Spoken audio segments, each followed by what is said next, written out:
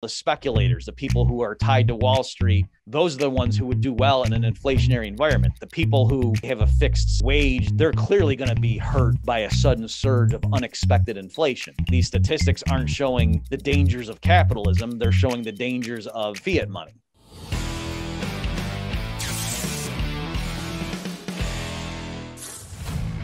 Please join us for our next live stream, Sunday, August 8th at 9 p.m. Eastern.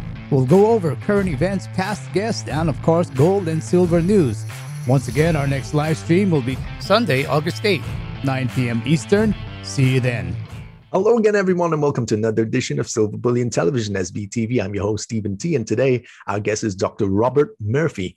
He is an economist, broadcaster, and senior fellow at the Mises Institute. He's president of consulting at Buy RPM and is the prolific author of many books, including Contra Krugman, Chaos Theory, Lessons for the Young Economist, Choice, Cooperation, Enterprise, and Human Action, and his latest work, Understanding Money Mechanics, which is scheduled to be a game changer.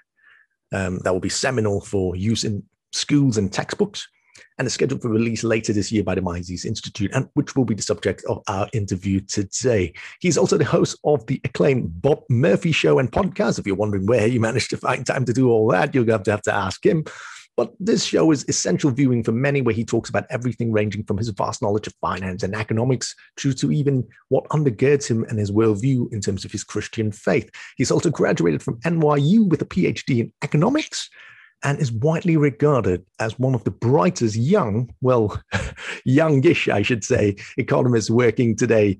Welcome to SBTV for the first time, Dr. Murphy. How are you doing? And as a start, can we call you Bob? Well, thanks, Stephen, for having me. I'm doing great. And yes, you can certainly call me Bob. I prefer it.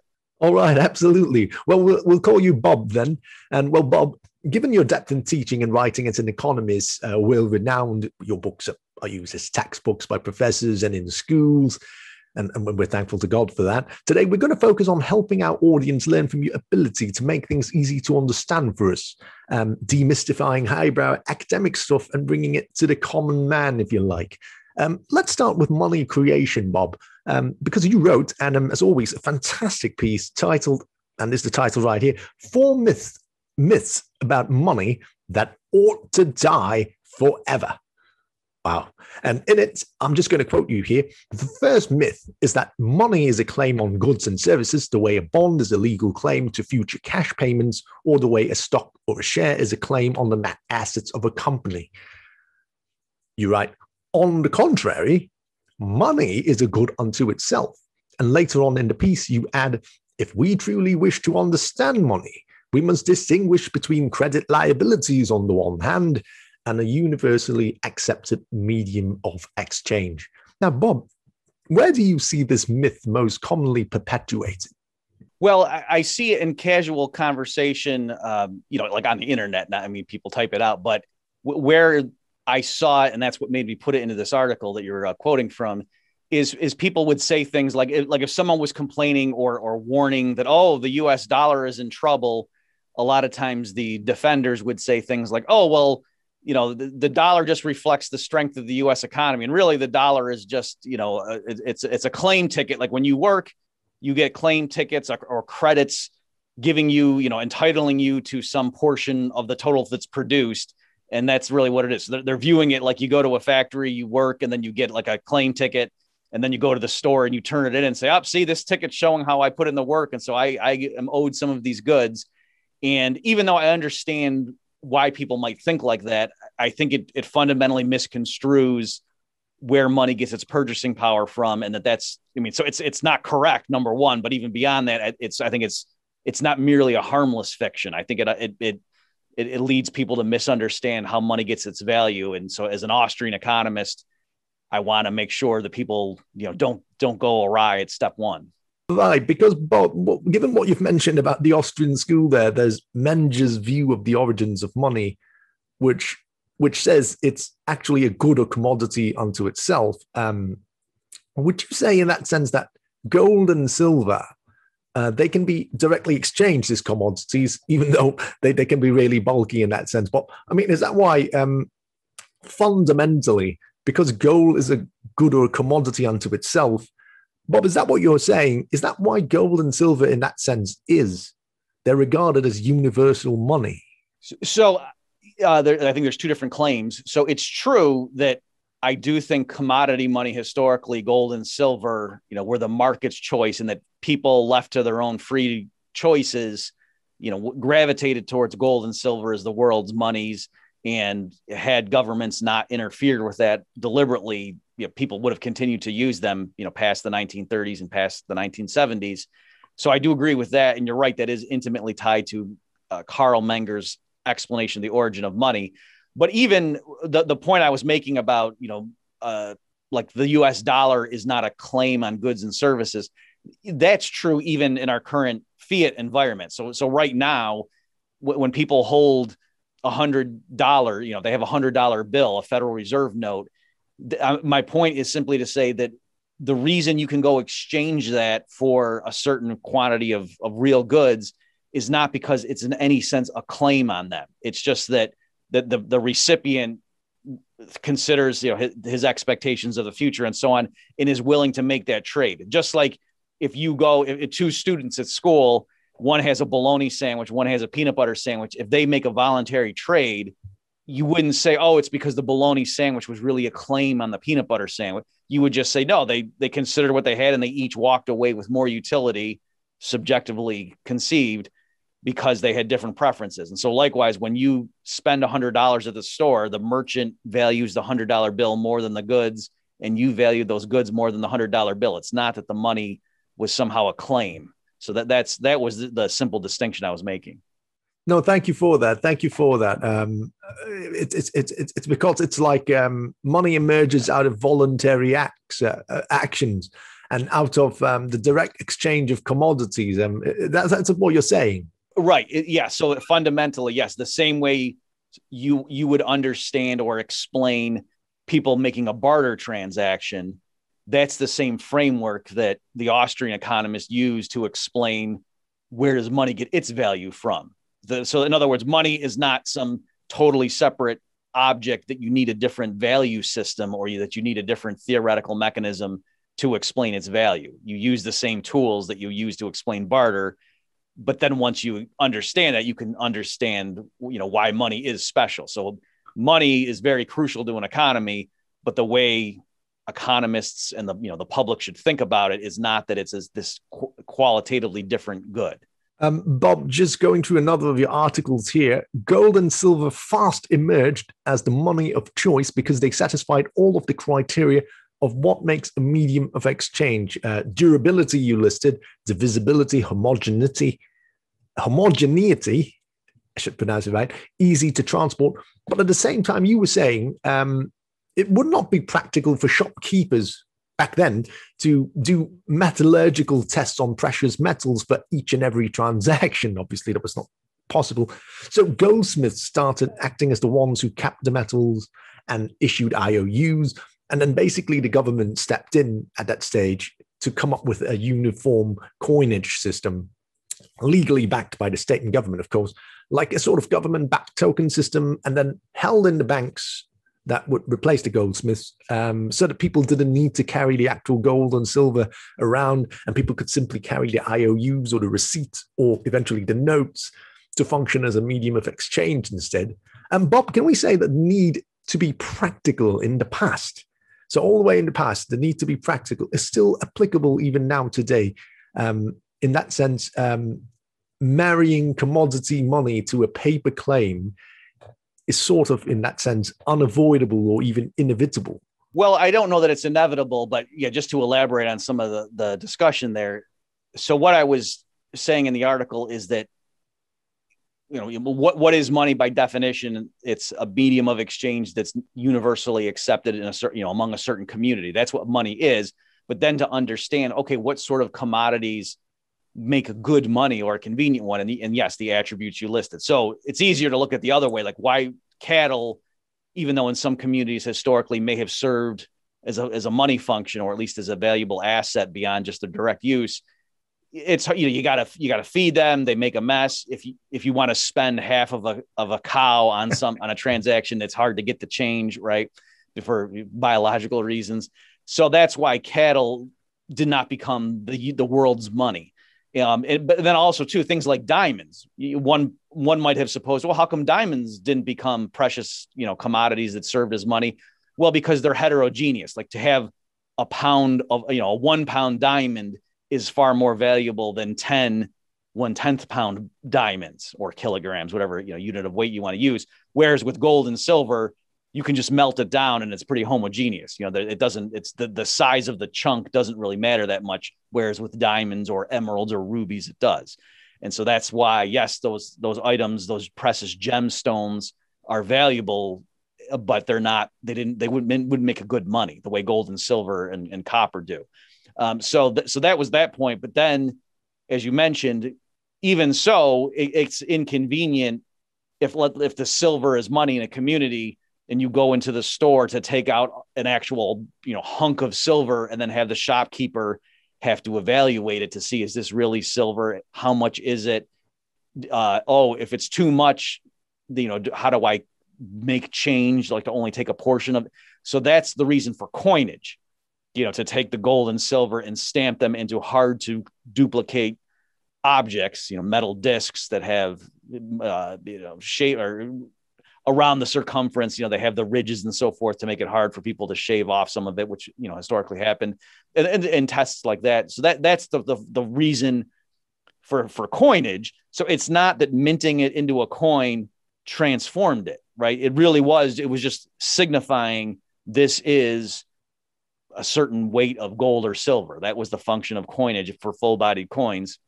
And then, as you say, even that there were certain instances where that wouldn't be convenient for large purchases or for security reasons. And so that's why, some people, wealthy people, would deposit their precious metals, even in the form of coins, with a banker, for example, and then get, some sort of claim.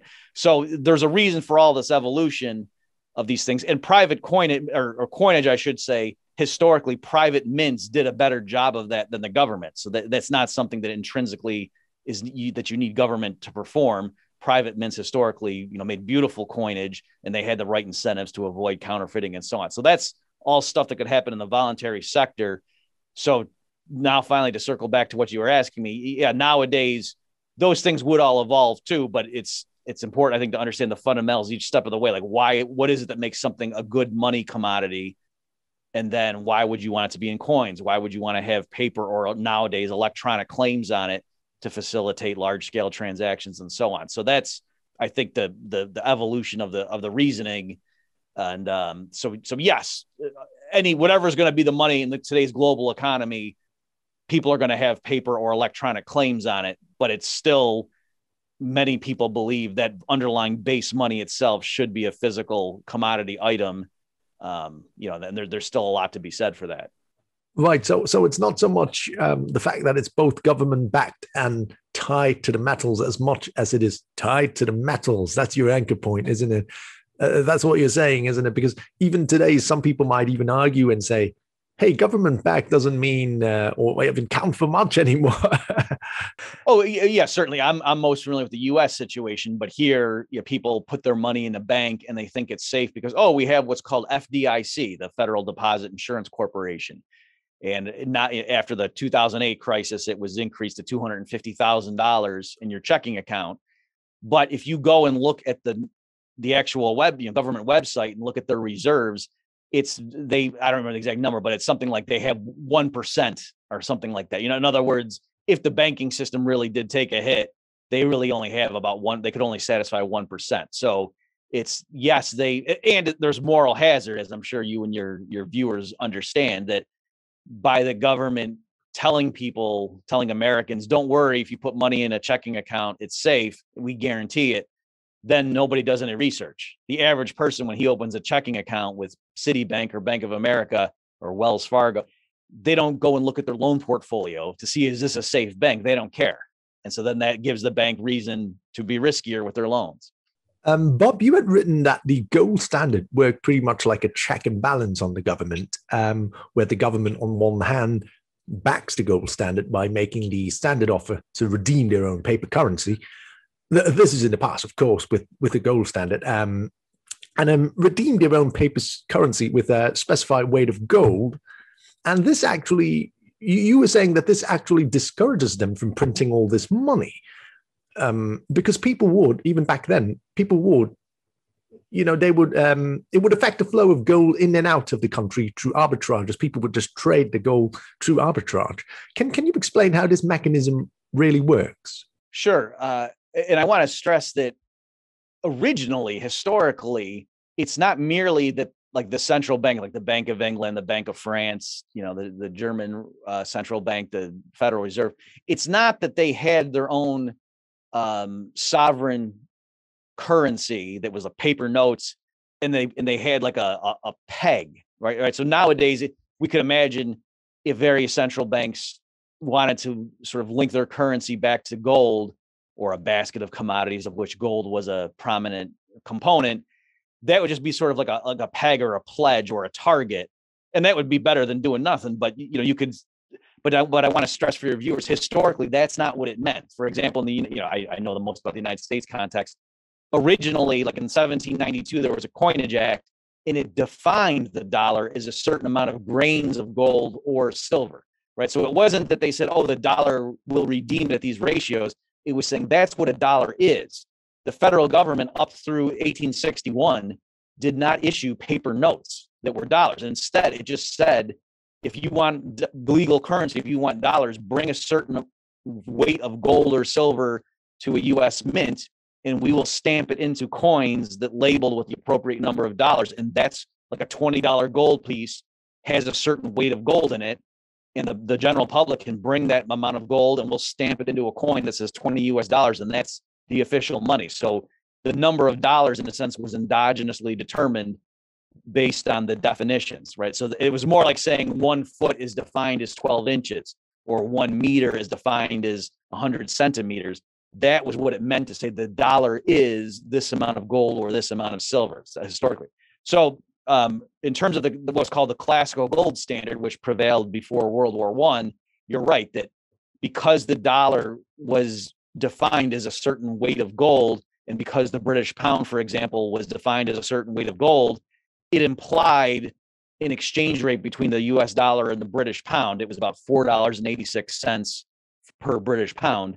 And so if the US government printed too many dollars, well, then that would push up the dollar price of the pound in the foreign exchange markets, and that would set up an arbitrage opportunity where people would turn in their paper dollars for gold, ship the gold across the Atlantic Ocean over to London, turn that in for pounds, and then use the pounds to buy dollars in the Forex market, and they would end up with more dollars than they started out with. And so that just shows the mechanism. If the US government printed too many dollars, ultimately gold would flow out of its coffers over to, for example, the Bank of England's vaults. And so that was the ultimate check. So that was true for all the countries that participated in the international classical gold standard, again, which dominated right before, up to the eve of World War I. And so all the governments of the world had this check. If they printed too aggressively, they would lose their gold to the other companies that were or countries that were more conservative.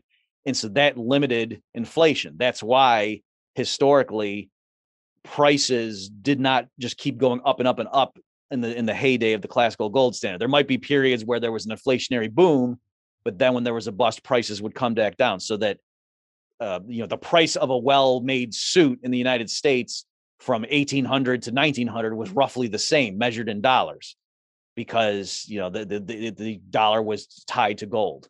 Quick question about Gresham's law here, because you've talked about bimetallism, Bob, which was a dual standard for both silver and gold, and which ended in 1874, as you write. And you were saying that unless the implied value ratio of the two metals is close to the actual market exchange rate, one of the metals will necessarily be overvalued. So it started back then in the US for all of you at 15-1, which was the ratio set by the market.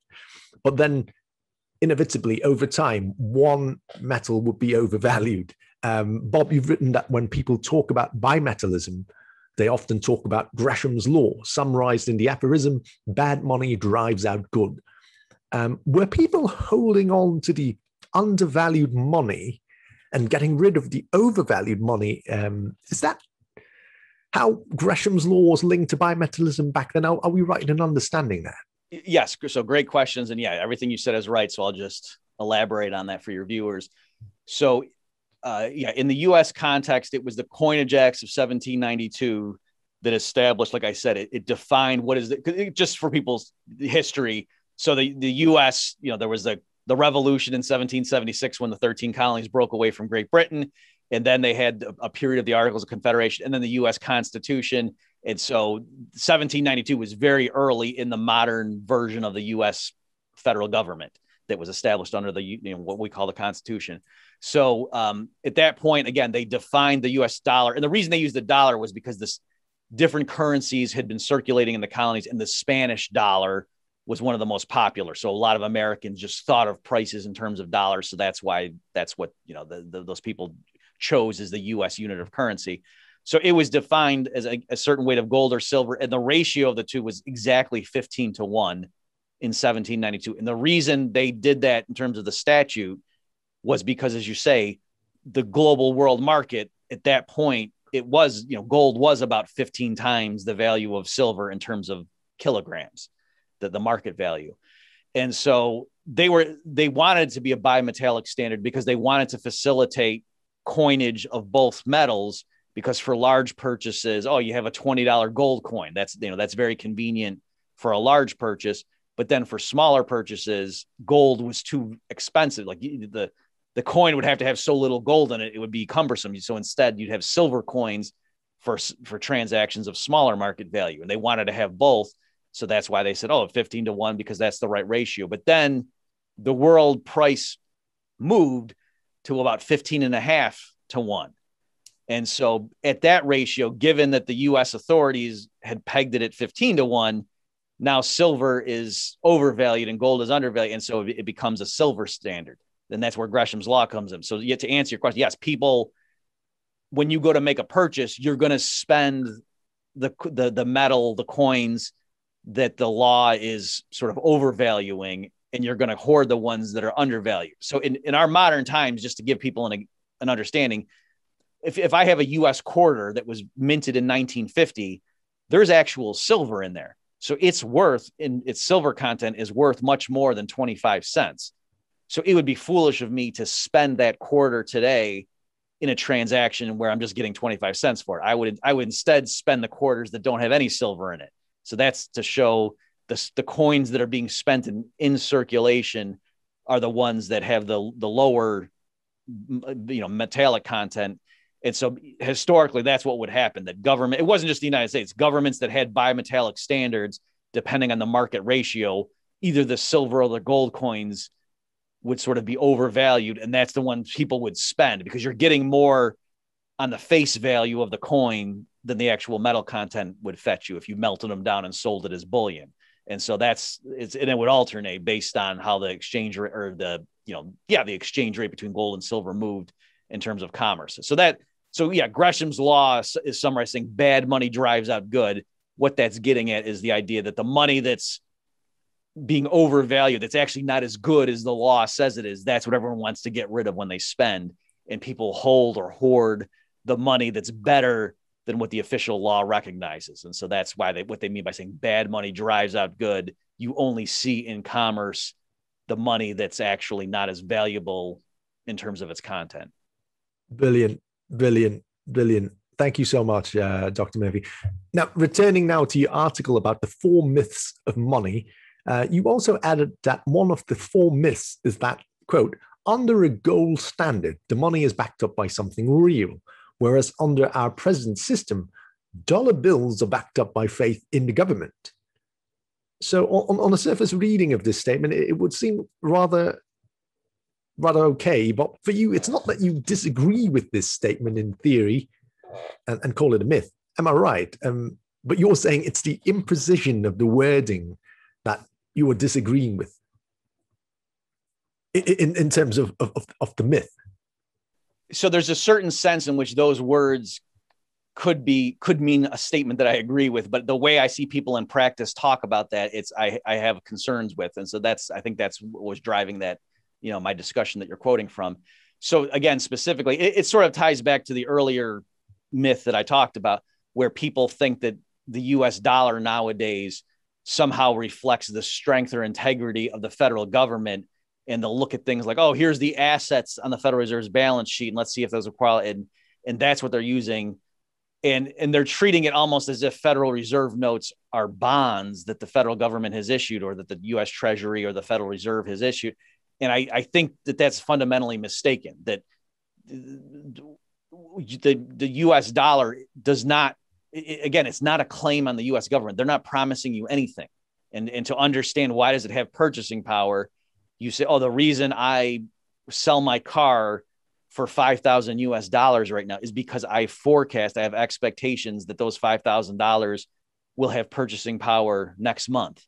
And so really I'm doing a calculation, the goods I can get next month with the $5,000, do I value those more than my car right now? And that's why I would do that trade. It's not because, oh, these $5,000 are somehow a claim on the US government and I trust the integrity of the US government.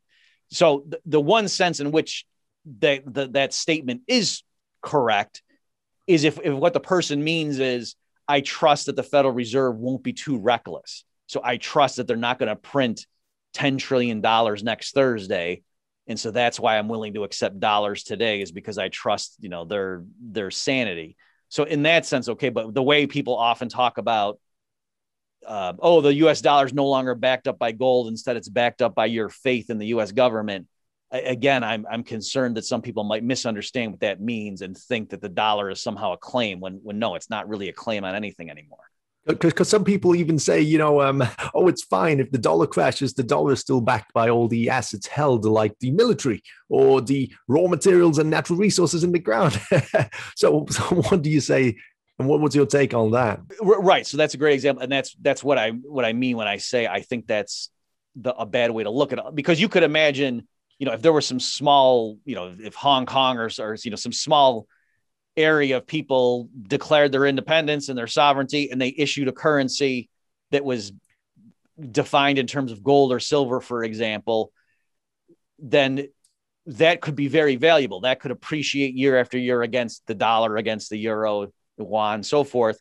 And it wouldn't be because, the GDP of that area is bigger than the US or the China. You know what I mean? That's the wrong way to look at it. It's really not, based on the economic fundamentals in the sense that I think a lot of people mean. And so it's not like looking at a bond that a corporation issues and trying to figure out, are they good for this? Because if the US dollar is not a promise for the US government to do anything, then it doesn't matter what its finances are like and so on. Right. Again, all this, though, is just to indirectly say the reason you might be worried if they keep running huge deficits is that you're worried the Fed's going to print more dollars, or electronically or physically, to cover the deficit. And so that's why you might be worried about the future of the dollar based on the current profligacy. But again, it's not because they have to redeem it. The dollar is just what it is. And you're right. Like things like the US military, or whatever, that's not really an indication of why you should value the currency that organization issues. And in fact, I'm sure you're familiar with, there are people that wonder if US foreign policy sometimes is influenced by like Middle Eastern governments that are trying to get off the petrodollar. So whether that's true or not, but my point is, if anything, that would just show that they have to resort to violence to sort of try to prop up the dollar, and that's hardly an indication of its strength and vibrancy. Now, I just want to shift off of that now to all the way up to the post-World War II and the Bretton Woods era, the Bretton Woods system, because our time is rather short. It's a Bretton Woods system, a global financial system resting on a refined gold exchange standard in which the US dollar was the reserve currency. Bob, you wrote that by 1968, the Americans had capitulated and let the unofficial price of the dollar, the market price of the dollar, that is, deviate from the official Bretton Woods value, relying instead on diplomatic pressure to dissuade other governments from exploiting the discrepancy and, inverted commas, running on the Fed's increasingly inadequate gold reserves. And by 1971, President Nixon would remove this gold standard entirely, and the world would operate on a purely fiat monetary system. The Nixon shocks, as they're known. A couple of days ago, Professor Jonathan Levy at the University of Chicago was speaking to the BBC, and he was saying that in all of world economic history, 1971 marks the fundamental turning point. And we're still working out the consequences of that till today. Do you have any kind of a response to all of that? Okay, so I didn't see Professor Levy's remarks, so I don't know whether I would agree with what he said. But from what you just said, yeah, I would agree with what that statement. I don't know if it's in the same spirit of what he meant, but it's interesting. There's lots of statistics when people worry about wealth inequality or income inequality.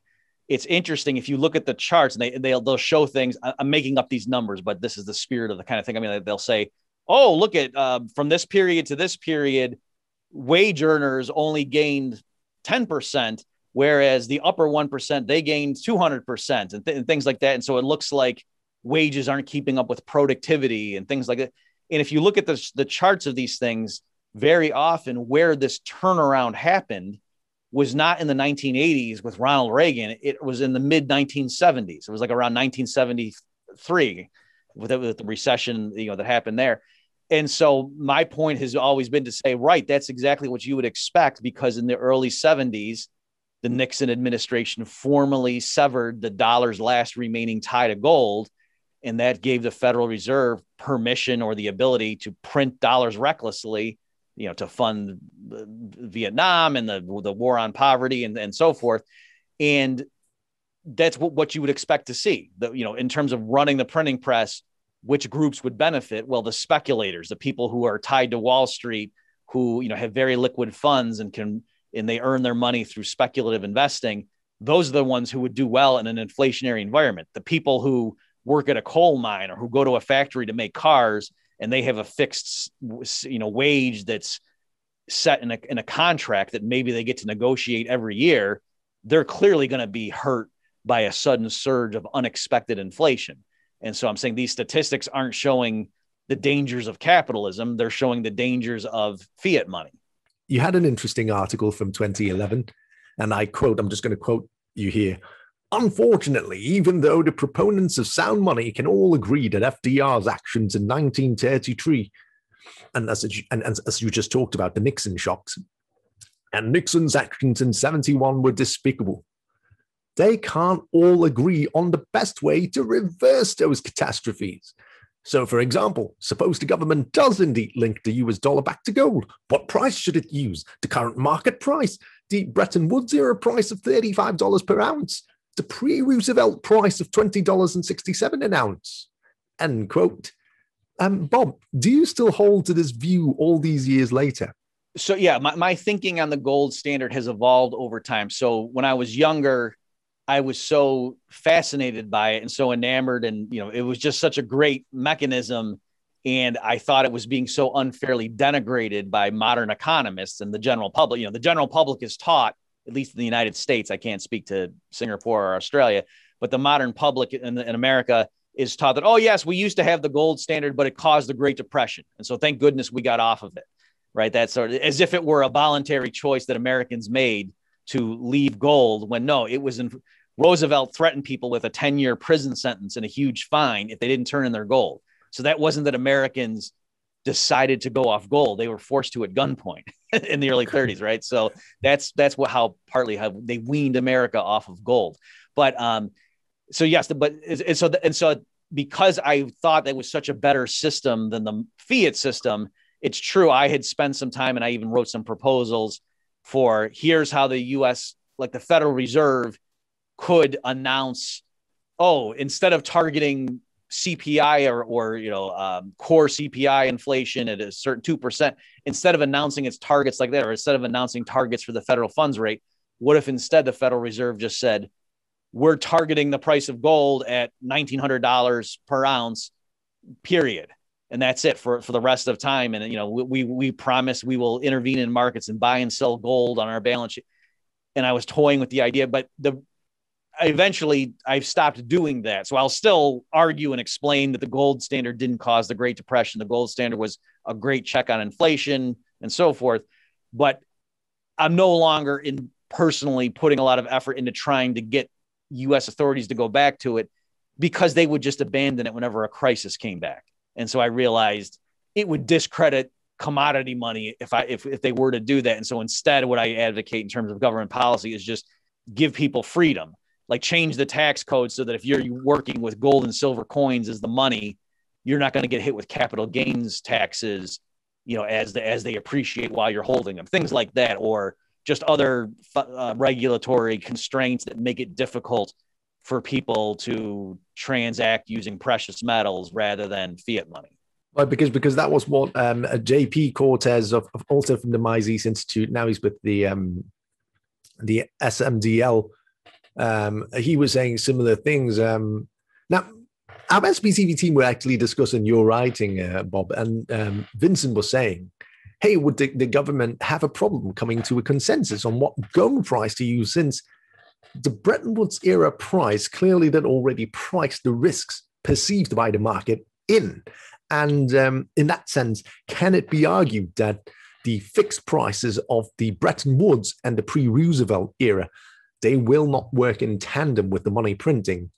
And some would add, hey, remember the London gold pool failed because the market won and the fixed price lost?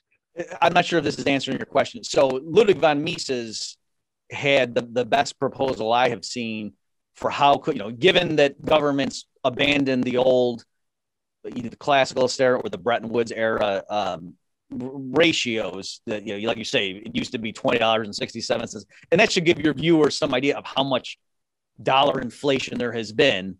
That before, in the early 1930s, an ounce of gold was only $20.67. That just shows how many dollars have been created since then. And then the $35 an ounce, was for several decades up until 71.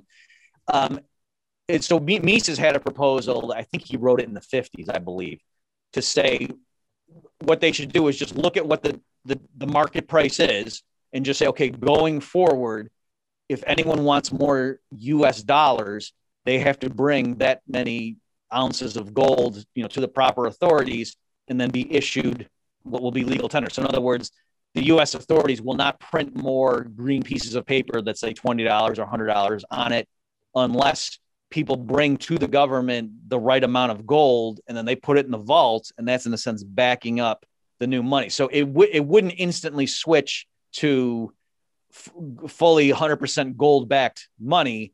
But over time, it would, it would asymptotically approach that, because from that point forward, any new dollars created would be backed up 100% by gold in the U.S. vaults.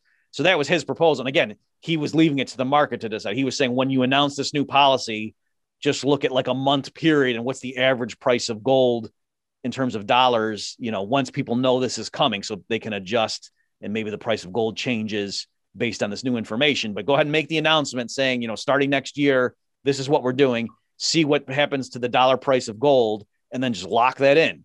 And that's the thing going forward. So that was the way Mises proposed. If the U.S. government were serious about tying the dollar back to gold, that's what he recommended. So if they were going to do it, that's the way to do it. I'm just saying, I don't trust them. Even if they were to do that, there could be a new administration in 10 years. And if there's a big financial calamity, they would just abandon that, and it would further discredit. People say, see, gold doesn't work. Because back in 2011, you suggested that Ben Bernanke, the then Fed chair, and other Fed policymakers, that they could go back on gold immediately by switching from targeting the federal funds rate, the interest rate between the banks, to targeting the price of gold. And you recommended that the Fed's holdings of treasury debt and other assets, that as they matured, that you should replace them with physical gold. Do you still think that this is a valid proposal today?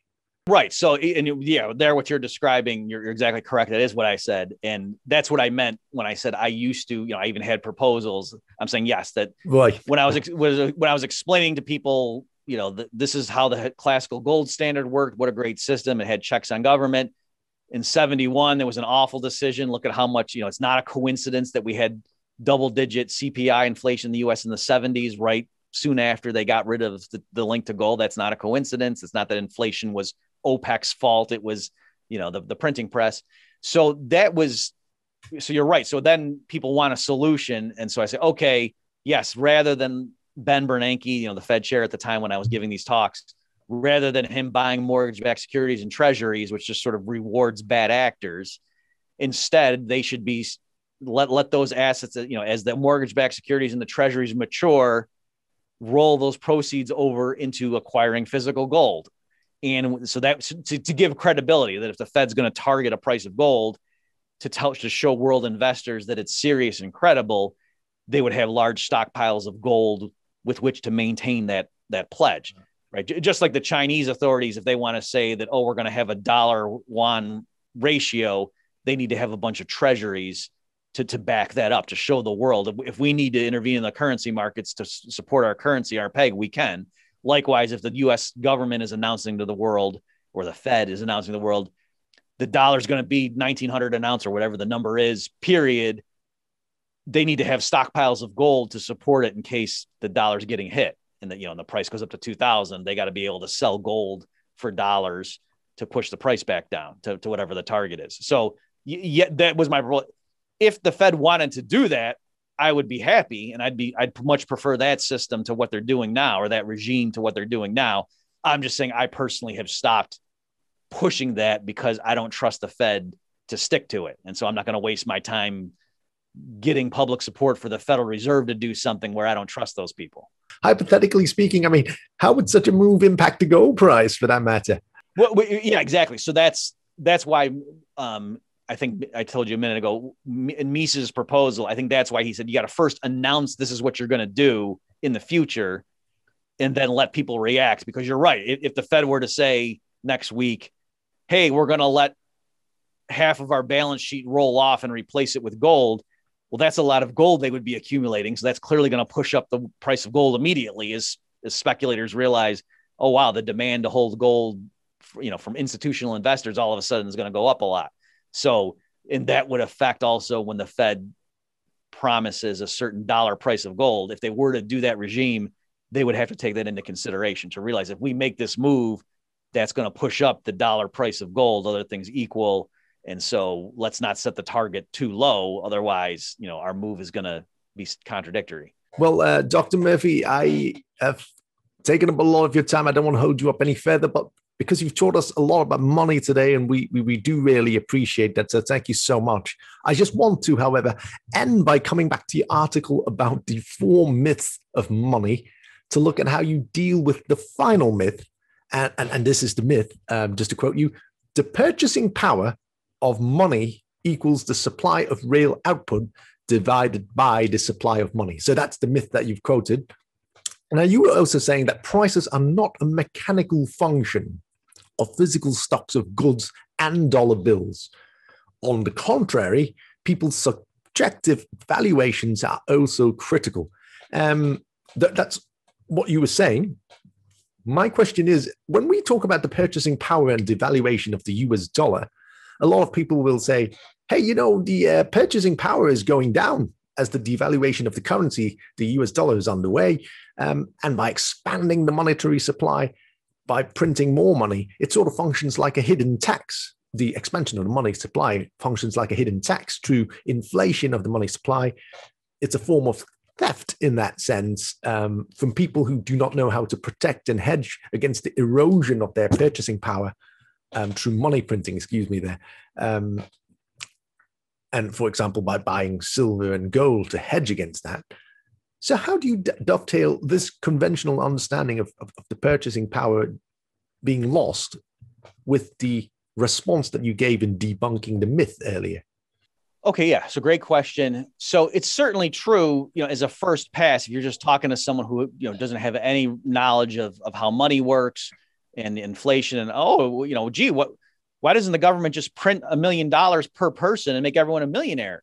Right. So someone who's at that level of understanding, yeah, I think it's perfectly fine to say things like, well, just think about it. If they double the amount of dollars, that wouldn't make more cars. That wouldn't make more factories. Right. So it can't be that more people have cars, because the same number of cars to go around. All it would tend to do is make the price of a car double, right? And so you get people thinking like that. So I agree, like at a very elementary level, to just think in terms of how many dollars are there and how many real goods, and it's a division problem. That's a good way to warm people up so they understand printing money doesn't make society richer the same way you as an individual. If you get twice as many units of money, you're a lot wealthier. That's not true for society as a whole.